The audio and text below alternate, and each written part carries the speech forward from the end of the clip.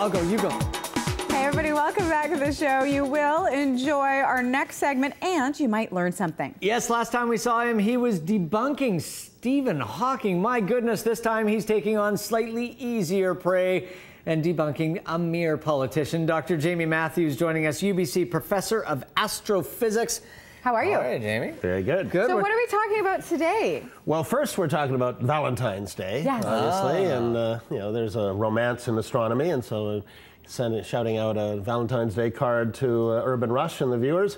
And here's a real interstellar nebula, a cloud of gas sprinkled with dust. This is the kind of stuff that will form future generations of stars, and this one just happens to look like a heart. It's That's real pretty. And you can go from the scale of the largest coming down to Earth. Here's just a leaf as photographed by Wendy Deakins, art photographer here in Vancouver. Who, so pretty. Yeah, saw a heart within a heart. Beautiful photos. Well, happy Valentine's Day. Romantical. On to the debunking. Well, there's nothing more romantic, I think, than the sight of a full moon low in the sky. Even a computer-generated one. Even a computer-generated one, even for a computer-generated astrophysicist like myself. That's a pretty moon. That brings out into the romance, and here's a view of the moon, low magnification with a telescope. You can start to see some of the craters in the mountains and the seas of dried lava which make up the dark patterns of the face of the man in the moon, which I never see, the rabbit in the moon, whatever people see there. There's a rabbit there too? Well, that's what some people say. Yeah, I don't see any of it. It's a lunar Rorschach test. Exactly. That's exactly what it is. So this is kind of romantic. Here's the opposite of romance. By the end of my second term,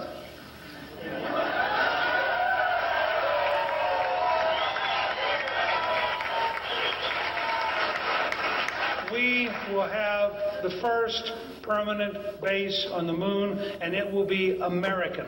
Yeah. Really? Wow, that's a bold statement. He got a lot of guff for that, and you're about to add to his grief. Yeah, yes? well, it's Newt Lightyear to infinity and beyond. Obviously, his destination is the White House and no further. But it's not infinity. What he's talking about going to the moon, just under 400,000 kilometers away. So do you think that Newt will make it to the moon by 2020? Well, let's look back at our history of like cities on the moon. Here's what a lunar city would be like in the year 2001 as seen by Stanley Kubrick one of my favorite movies, by the way. And one of mine as well. And to be honest, had things proceeded at the pace that they did, from John F. Kennedy's famous speech of putting a man on the moon before the decade is out, and until 1968 when 2001 was released, and then 69 when humans first set foot on the moon, then this was a logical extrapolation to the year 2001. This is what it would have been like. Yeah. Except we didn't go to the moon for science or economics or technology. We went for politics. And as soon as the race was won, then everything slowed down. So this was the moon in 2001. This is the moon in 3001. I want to go there. That looks like a fun moon. It's an amusement park, as depicted by Matt Groening and the people that make Futurama. And then this is the reality. This is the last human outpost on the moon back in 1972, almost 40 years ago, the last time that anyone was on the moon, the Apollo 17 mission. And so the thing is we got to kind of start from scratch again. It cost in today's dollars about $110 billion to send 12 tourists to the moon to pick up souvenirs at Luna Park. And now Newt Gingrich in the next 8 years wants to put apparently dozens, hundreds, thousands of people on the moon. So that's going to be a challenge. Yeah, extrapolate that number out as So this is a little bit of reality here, is it not? Well, yeah. So here's reality. This is Star Trek today. This is the International Space Station. This is our only human outpost in space. And this is the orbit of the ISS, and it's just hugging the Earth. And so really it's not boldly going where no one has gone before. It's going up less than the distance between here in Vancouver and Kelowna. Are you kidding me? Yeah, I mean, literally. That's a stunning number. You don't see that very often. And here is, the trip to the moon, almost 400,000 kilometers away. And so that's a much more intimidating highway sign. Just a little bit. Wow. Okay. And so here's a view of the horizon of the moon. This is a real picture taken by a Japanese space probe. It was orbiting the moon with the Earth tantalizingly in the distance, sort of reminding you, hey, the Earth is a pretty nice place to live. The moon, no atmosphere, no water. At least there's ice, but it's kind of locked into the rocks and the soil. And so it's not, a vacation spot. But NASA did have plans to go to the moon, and they were planning to have a small base by the year 2020. That does not look like a really fun place to spend the holiday. No, it kind of looks like a trailer park. Yeah, it's sort of extreme tourism.